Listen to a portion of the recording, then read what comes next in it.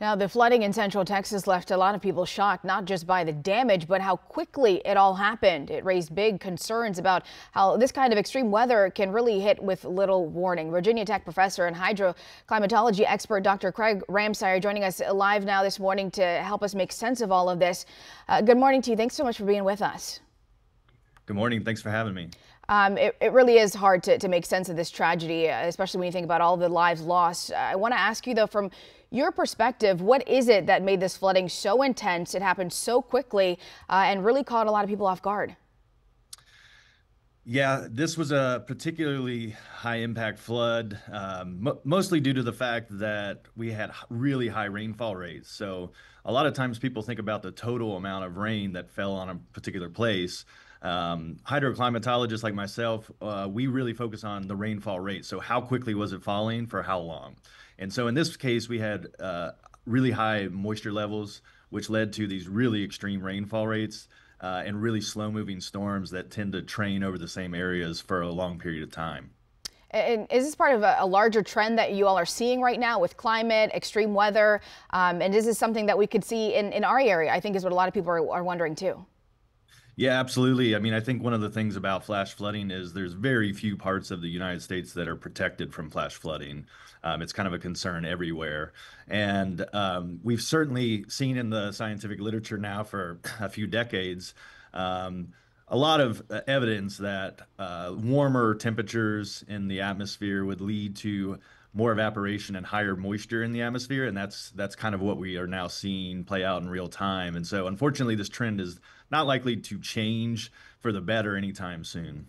What kind of infrastructure or preparation should communities start thinking about? It's unfortunate that it has to happen and that these thoughts have to happen after a tragedy like this, but is there anything that communities can start doing? Absolutely. I mean, I think anytime we have a devastating flood like the one we've seen, I think a lot of communities have an opportunity to kind of look at their own plans and think about what kind of preparedness they have in their own communities. And I don't think people need to rely just on their local officials. So these are things, there's easy things that they could be doing to make themselves aware of their surroundings. And so a lot of times people will see a stream perhaps in their backyard and not really understand what kind of volume of water could flow through that.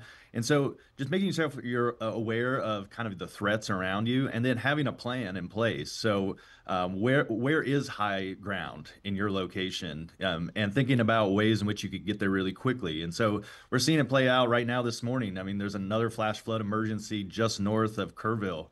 And so those the emergency responders are now probably being relocated to that particular flood. And so sometimes you may need to protect yourself, and that's something that anybody could do. And talk a little bit more. I know you touched on it, but what makes this so intense? I mean, some of the videos are just incredible, seeing entire homes just be lifted up and floating down the river. What is it that is making this weather so extreme? Yeah, so I think in this particular case, down in Kerr County, you had a river. Each river has kind of its own personality in terms of how it'll behave to the amount of water that comes into it.